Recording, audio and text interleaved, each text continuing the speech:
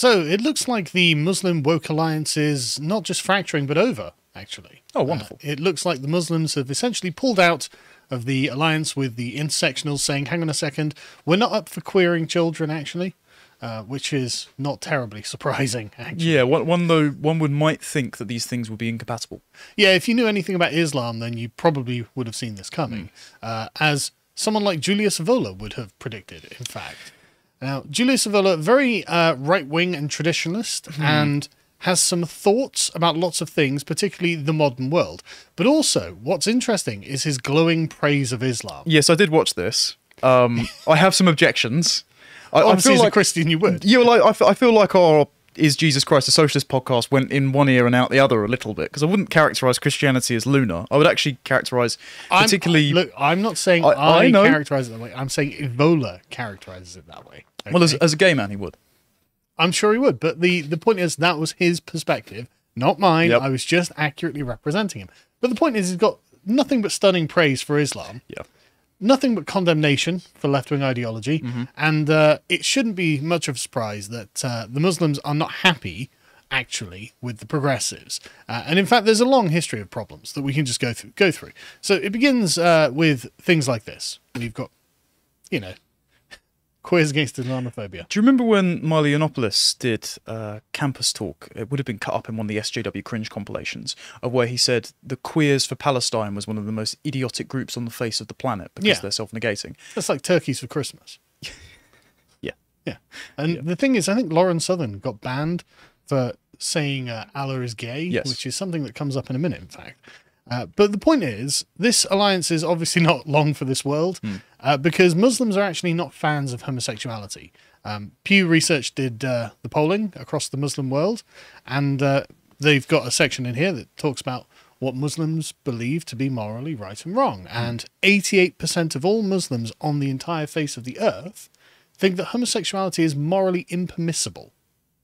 That is reflected in the laws of their countries. Yes, and 90-something% of them are for Sharia law, so you can just generally say Muslims are just not in favour. This is the one, in fact, where you can see the most permissive place is South Asia, where 79% think that homosexuality is morally wrong. But then you've got Middle East and North Africa, 93%, Sub-Saharan Africa, 91%, Southeast Asia, 95%, Central Asia, 85%. Look at those liberals. 85% of them are like, no, homosexuality is wrong in every case. So, just saying, anyone who knew anything about Islam could see that an Islam gay alliance probably wasn't going to last forever. Yeah, they're hardly going to be doing the predator handshake. Yeah. And so, I mean, this has been going on for ages, the, queers for Palestine. Because on the other side, you've got ex-Muslims who are like, well, hang on, aren't we a persecuted minority? And it's like, well, yeah, but you're not part of the progressive hegemony for some reason. And so a few years ago in 2017, Mariam Namazi and a bunch of other progressive ex-Muslims went to a nice parade, had some very politically correct signs. Again, this got Lauren Southern banned from Britain. Yeah, so one might suggest that the alliance was expedient for a time because it might have been the concept of taqiyya. Now, I'm not sure which exact sect that belongs to. I don't think it goes that deep, to be honest, because I think it was just politically convenient for the immigrants to be immigrants and therefore benefit from the status of being immigrants. And now that status is less coveted. They're like, well, actually, we're going to lean into the Muslim identity, and the Muslim identity isn't a big fan of statements like this. No, but even within the Muslim paradigm, there are certain sects which might mean that they can subordinate their commitment to some tenets of Islam to advance the overall goals of Islam. But when members of the Islamic community are doing this, they're also seeing that, okay, we're maybe jumping the shark and going a bit too far here, and we have to shore up our boundaries of what actually constitutes our value system. Yeah, I mean, some of these placards are pretty extreme. F Islamic homophobia. East London mosque incites murder of LGBT. Right. So as you can see, it is from a progressive frame that they are attacking Islam. And almost any honest reading of the progressive frame would render Islam as a deeply homophobic religion. Just ask what they think should happen to the people of Lot. But the critique here was, quote, "These placards are something the EDL or Nazis would carry." I don't think Nazis would carry pro-LGBT, anti-Islam placards. No. What? Maybe. Who was the fella that ran the pre-SS that was caught in bed with a boy? That's about it. I have and no idea. idea. He was shot. Other than that, probably not. Yeah, no, I don't think so. But this is a Pride Parade, remember? And they say, how are they even allowed on the parade? This goes against everything Pride stands for. That's it. It's appalling to see that Mariam Namazi's group got away with it. And so the East London Mosque, obviously, if you go to the next one, they came out and were like, well, hang on a second. We demand an apology for saying that Allah is gay. Our track record for challenging homophobia in East London is quite well known. That's it. That's interesting. For us to see such a mainstream event that is supposed to celebrate tolerance and love used as a hate platform is really quite shocking. So you can see they're using the weapons of ideological warfare the progressives wield against the progressives. Wow, this was inevitable. Our religion doesn't promote hatred or homophobia. Yes, there might be theological topics dealing with homosexuality in Islam, but that's very clearly separate from promoting hatred and homophobia. This is the Frank Herbert from Dune thing, isn't it? When I am weak, I will appeal to tolerance and mercy because it's according to your principles. When I'm strong, I will crush you because it is according to my principles. I think the crushing might have started. Well, what I love about this is, like, look, Islam doesn't promote homophobia. It just says it's totally banned. It just says that... We're not scared of you, just don't like you. It's just put the one who does it and the one to whom it is done to death. Yeah. That's literally the injunction, the Quranic injunction on homosexuality. But that's clearly very separate from promoting hatred and homophobia. What are you talking about? Like, it's like, wow, that's just such a reach. But anyway, Mariam Namazi was like, well, hang on a second, we're being censored. We're being silenced. If you get the next one, John. That's going to happen. That's what they will do. And, of course, in this case, Mariam Namazi became the outsider, the exile. Can't be Islamophobic. Not on Pride Day. Not in Pride Month. Not in the sacred month of Prideadan. Islamophobia. It does have a liturgical calendar. It does. It's saints and martyrs, yeah. Anyway, in 2018, progressive Muslims, quote unquote, there are such things apparently, they tried to square the circle. And so they were like, well, hang on a second. On the surface, London Pride celebrates the city as a place of LGBT equality, but this external display of inclusion belies the core that is routed in exclusion. I'm sorry, I love current year ESG images. Barclays sponsoring Pride. Yeah. After the 2008 financial collapse. But that's the out. But that's the out. I know it is, yeah. It's a PR campaign. No. That's the out that the progressive Muslims are using. Right. Literally. Like they say, well, Pride feels more like an ode to capitalism than a fight for civil rights. You let them in. You took their money. I personally find it troubling that neoliberal ideology is the generator of LGBT rights. As a gay person, well, where else is it going to come from? As a gay person of Muslim heritage, the inescapable secularism of Pride makes me anxious. Well, what could an Islamic Pride month look like? How would you draw from the Quran to justify it? Yeah, they are incompatible traditions. So when Western capitalism is painted as a haven for gay rights, I experience a friction between the Muslim and queer parts of my identity. Well, yeah, because they're incompatible. But if Western capitalism didn't exist, would that friction not still be there? Probably not. Well, probably not, because there might not have been a queer identity to have been generated. Fair point. But assuming that there was... oh, yes, I forget. It's all born this way. Yes, and they say this is particularly sensitive in a context where, for instance, a large number of gay men in Paris voted for Marine Le Pen in 2017, persuaded that by her rhetoric that Islam was a threat to civic liberties for homosexuals. They also may have just seen videos of the type that Eric Zemmour was tweeting out yesterday. I should have got up the map of where homosexuality is punishable by death. Weirdly, it's all Islamic countries. Anyway, Jess Phillips in 2019, of course, that was in 2018. In 2019, Jess Phillips was at loggerheads with the Muslim community of Birmingham Yardley, who were in the right when they were saying, well, hang on a second. And in their defence, the Muslim community actually appealed to British law, saying, well, hang on a second, we get a say in our child's education. We are conservatives. We do not want you teaching this woke gay propaganda to our children. And Jess Phillips went out there, told them that they were bad people, for being Muslim, not in so many words, of course, and she ended up having to back down on that, and they took out the homosexual propaganda from the children's schools. So good job. Results have been taken. The next one, May 2022, just at another university where an image. The image posted on the school's Instagram account to mark the International Day Against Homophobia, Transphobia and Biphobia was met with a firestorm of criticism from people who were offended by the imagery. The post said this was inappropriate and disrespectful because the hijab, an Islamic veil, has religious and spiritual connotations, and they had obviously used a rainbow hijab. Yeah, this is quite interesting as well because they've been doing this for quite a while. In a cartoon called Young Justice, they resurrected it 10 years later, and they brought in a canonically straight white female character and made her an amnesiac Muslim immigrant who was then non-binary and a lesbian. Oh, that's a complicated series of identities. Yeah, it went down like a cup of cold sick, as I'm sure you can imagine. So one person wrote, shame on you, Western, for such an insulting mockery post to my religion.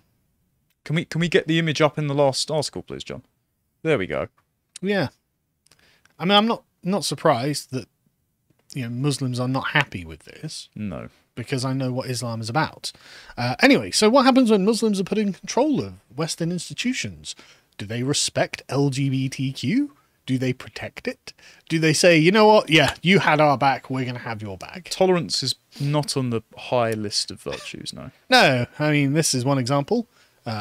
From a Michigan local city council in suburban Detroit has apparently got an almost entirely Muslim constituency, and they have an entirely Muslim council, and so they're like, yeah, so we're banning LGBT flags, which is very based, isn't it? This should be the case in every state capital and every state and every government building across the US and all of its weird little satellite states and military camps. Yeah, Hamtramck, I think I'm pronouncing that right. City Council voted that the only flags to be allowed is the prisoner of war flag. I don't know what the prisoner of war flag is.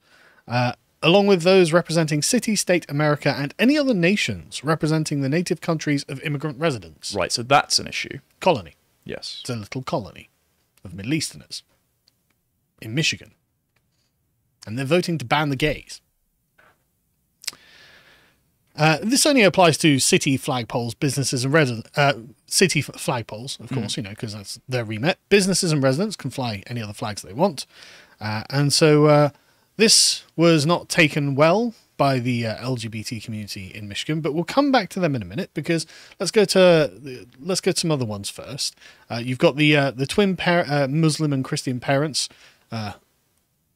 fighting against what they describe as groomers in Canadian schools. As you noticed, sort of strong Gimli and Legolas vibes here. Do you ever imagine fighting side by side with a Muslim? No. But I can imagine fighting side by side with a friend. Exactly. And in Vienna, there was a Muslim terror attack planned on a pride parade that was foiled. This was a group of teenagers that had a bunch of knives and axes and apparently were allegedly planning an attack on the parade. The police stopped them, thank goodness. The suspects were aged between 14 and 20. Blimey, the far right really are recruiting young, aren't they? Yeah.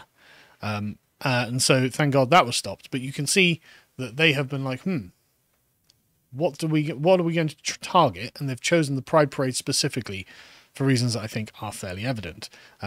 Coming back to Britain, a local Yorkshire mayor, a place called Keighley in Yorkshire, which I looked up, the census data is 41% Pakistani, right? Apologised recently for taking part in a Pride event.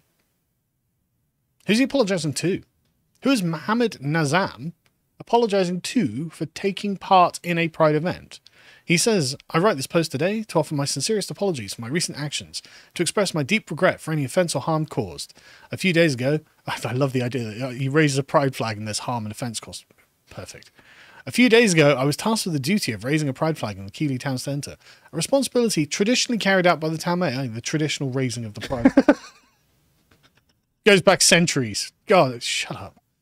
I deeply regret not carrying out the due diligence for the duties associated with the role I assumed as the town mayor for this year. I wholeheartedly apologise for my participation in the flag-raising ceremony, as it contradicts my personal religious beliefs, as many of you are aware. I want to emphasise, again, I'm a Muslim, I can't support pride, is literally what he's saying here, right? I want to emphasize that I've also personally repented for this error and reflected deeply on the consequences of my actions. Looking back, I realize I should have respectfully declined the request at the time.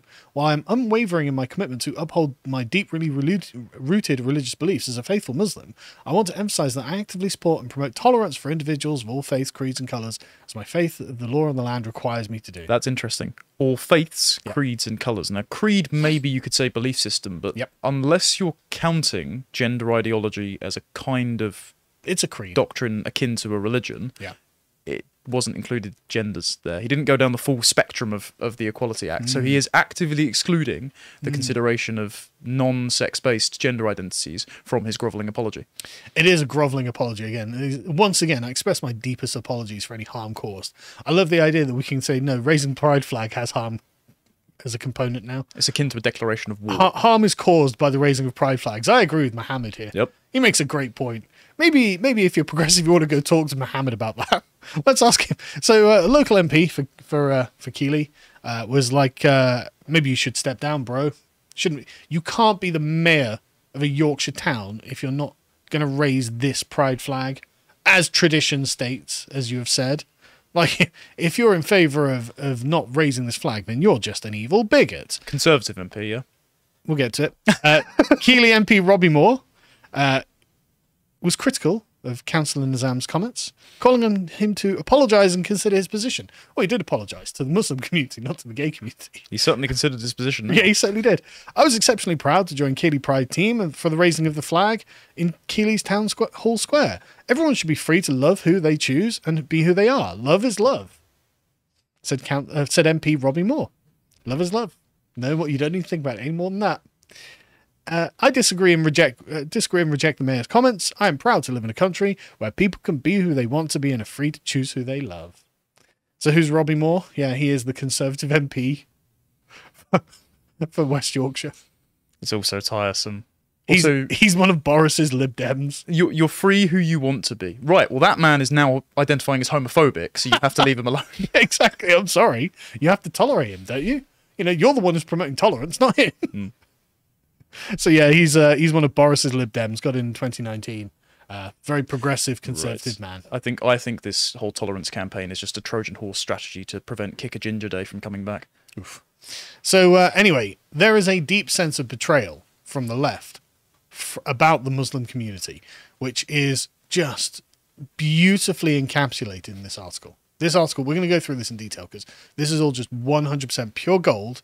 You're going to love this, right? So they say in 2015, many liberal, going back to Hamtramck, Michigan, like I said, we come back to it because this is just so worth it, right?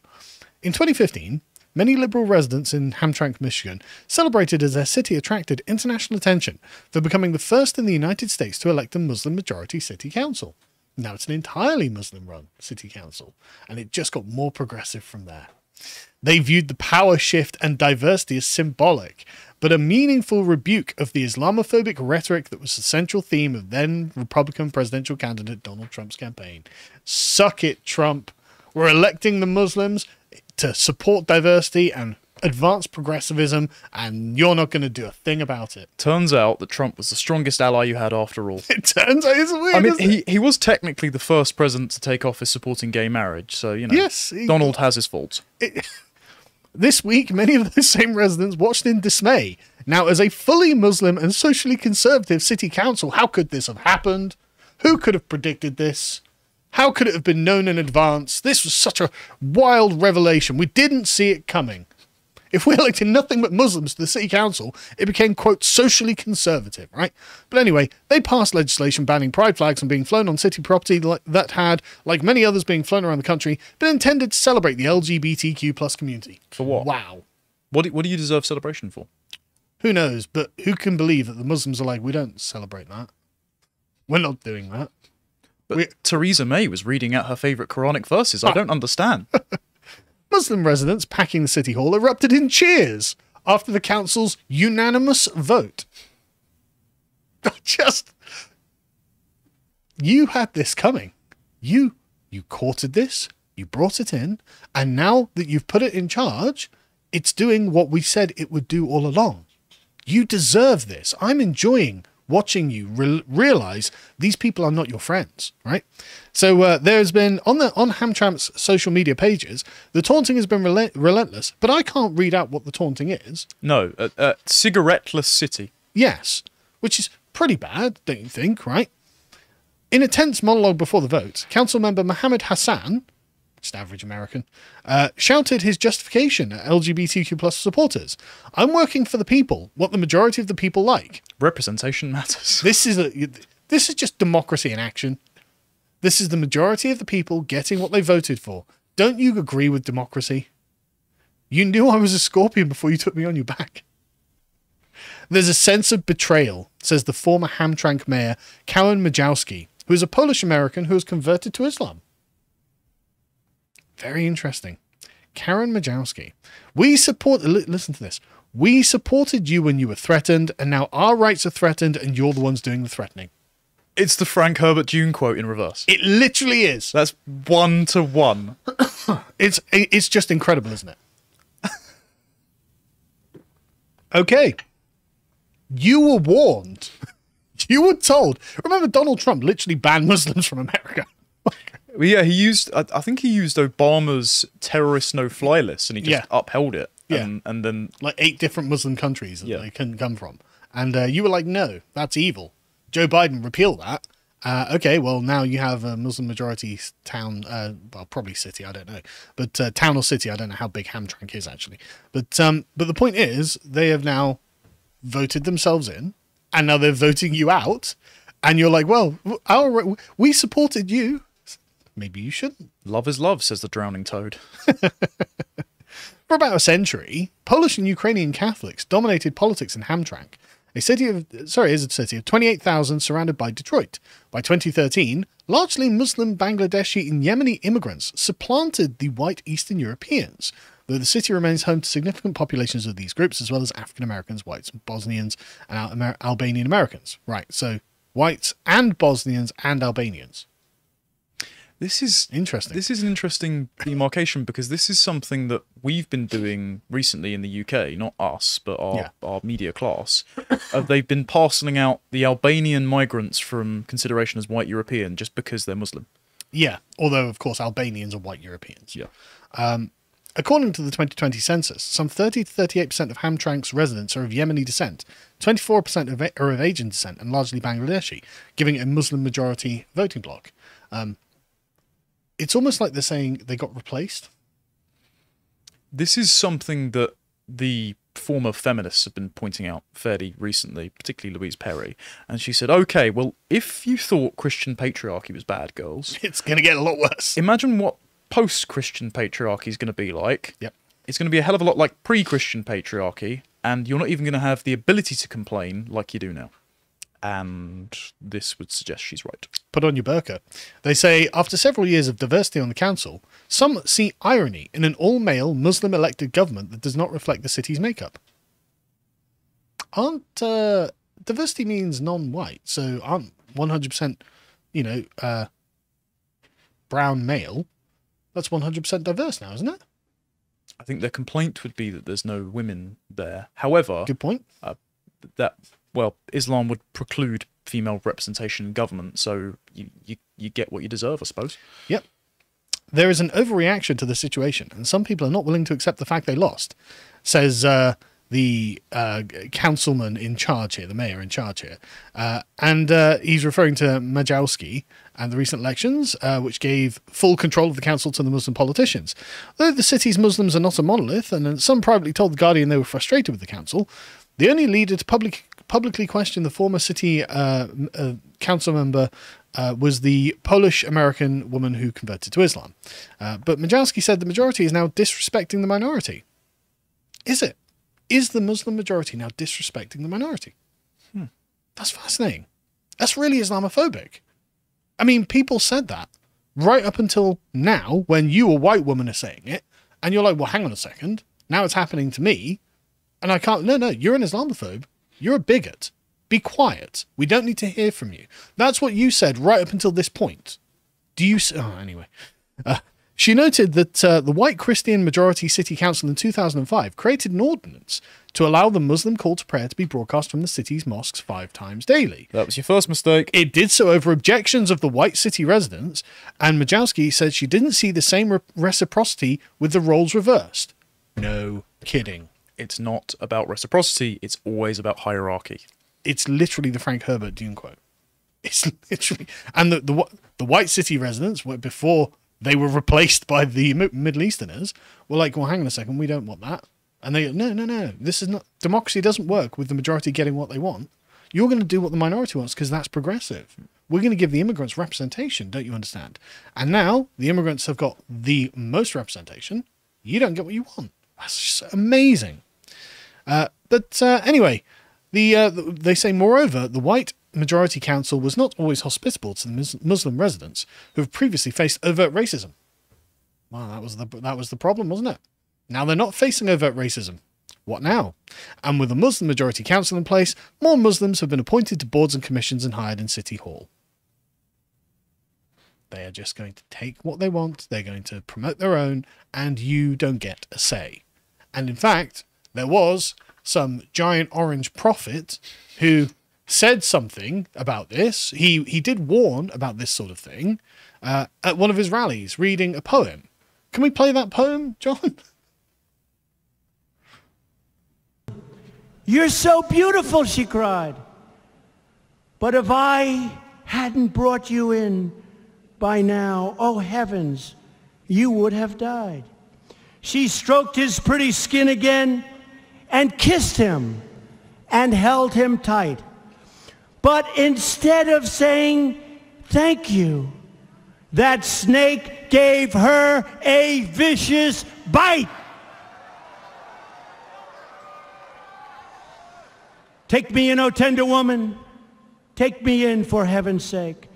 Take me in, O tender woman," sighed the vicious snake. "I have saved you," cried the woman, "and you've bitten me, heavens, why? You know your bite is poisonous, and now I'm going to die."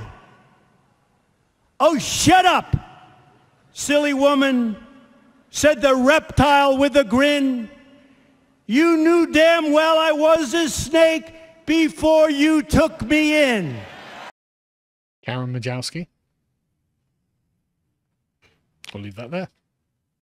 If you appreciated that segment from the podcast The Lotus Eaters, you can go to lotuseaters.com to get access to all the premium contents on the site, such as the Brokenomics series, this episode on rent controls. And if you'd like to find out what else is being put out, you can follow on Getter at lotuseaters_com on Getter. Thank you and goodbye.